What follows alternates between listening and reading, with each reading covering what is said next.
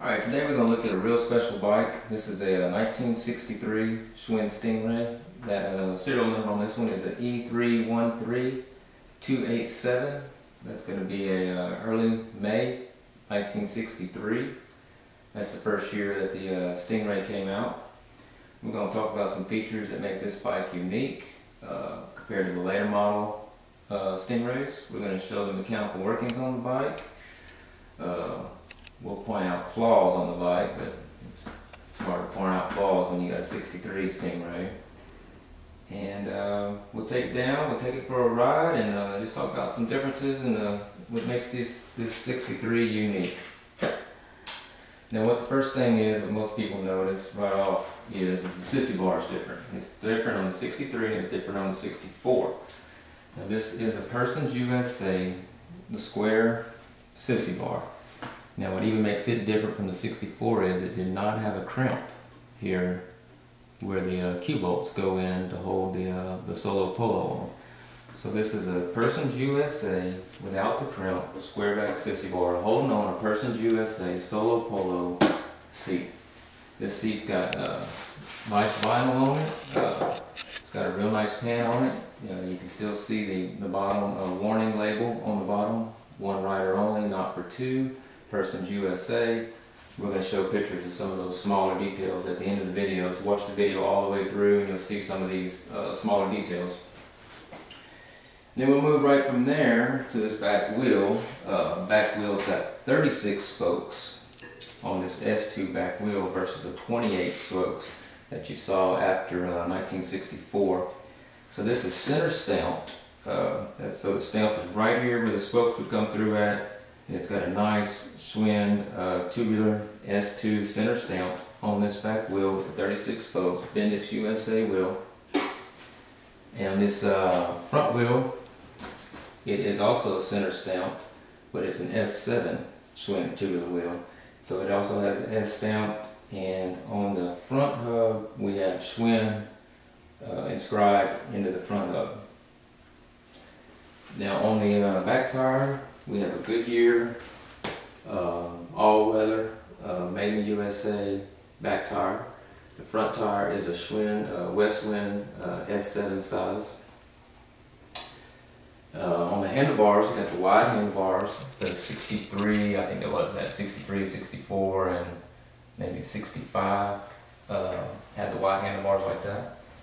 This one is ribbed all the way. Where it clamps on, which was consistent with the 63s. The headset on the 63 and 64 was a little different. Instead of having two bearing cones, this one you set the bearings in there, and then this part actually goes down, acting as the bearing cone.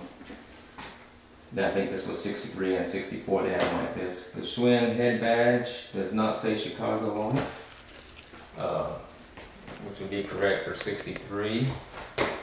The seat post clamp has AS on it, which was right for 63. These are the correct style pedals. Got a real nice end cap on this one. You can read it really easy. On the crank, we took the crank off, took the bike completely apart, looked at it, cleaned everything, greased it, it's been tuned, bike's ready to go. The crank is dated January 63. The forks, these forks have a small date on the inside. The date on this fork is December of 62. So it's right at the end of 62, just before 63, which I think is probably consistent with the late month year parts going on the early models for the next year.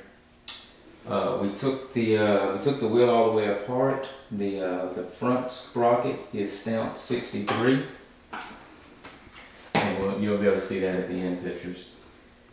And what else do we have? So we talked about the seat, the wheels, the tires, the pedals, the date codes. So you've seen the front wheel spinning here. It's going to a nice rocking stop. We'll look at this one right here. Spin it, and I'll stop it. Alright, I'm going to get it spinning again.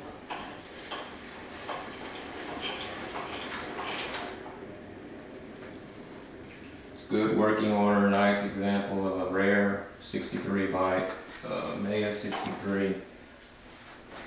So you think about here what you started right here with, and started it all, and what these Stingrays evolved to. You know, after this we went to fenders, and then we went to white walls, and then we put a spring front end on it, and then we had a 2-speed kickback, and then you had 3-speed, and then you had a 6-shifter, and then you had 5-speed, and then you had a 16-inch wheel on the crate, and then we put springs on the sissy bar, and then we went with you know, drum brakes on the front, disc brakes on the back, mirrors, blinkers. But you know, when it comes down to it, you know, this is the one everybody wants. Basic, no fenders, May 1963, original Schwinn Stingray. We're going to take it down, we're going to take it for one last ride, and then we're going to put this one up for sale. Thank you. Alright, we got it outside. We're going to take it for one final ride.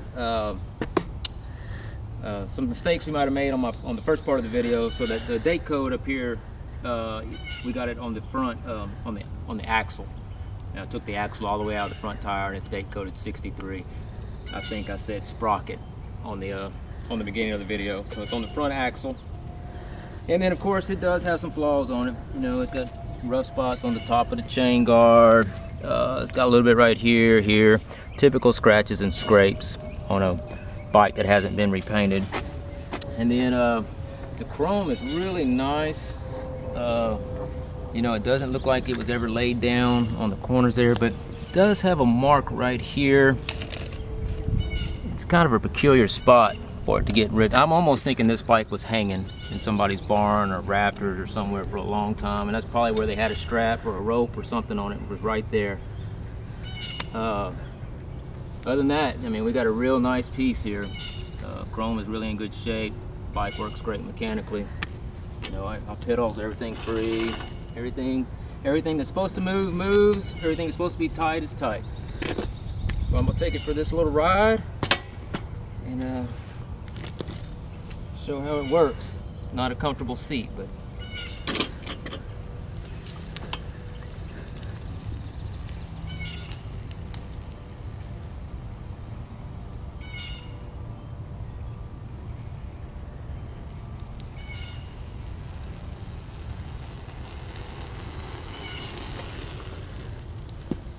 that's it. That's your 63.5 Stingray going up for sale. I hope you enjoyed it. Thanks for watching. Thanks for the interest. I think I'm gonna take it for just a little bit longer. Thank you.